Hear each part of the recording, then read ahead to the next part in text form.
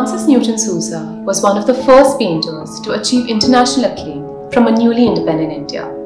Born in Goa, his unrestrained and thought-provoking body of work makes one wonder about the power of art and its hold over the human psyche. His repertoire of subjects covers religious iconography, visualizations of erotically charged nudes, distorted human figures, landscapes, self-portraits, and human sexuality.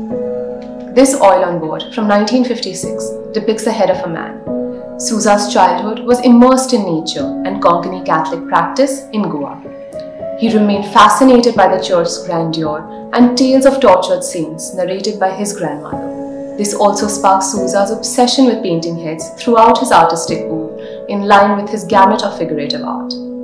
The rebellious Souza resisted convention and was expelled from his secondary school and the J.J. School of Art. In 1947, he established the Progressive Artists Group, which was to be a defining movement in Indian art.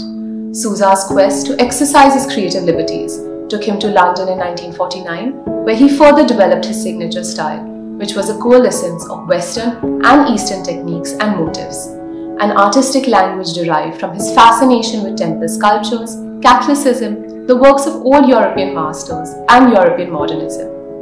Souza's work reveals his constant dwelling on religion, a theme he revisited throughout his oeuvre, stemming from his strict Roman Catholic upbringing and his anti-clerical stand on the church. It also comprised Goan vistas, intimacy, and grotesque heads. A decade of success and patronage followed.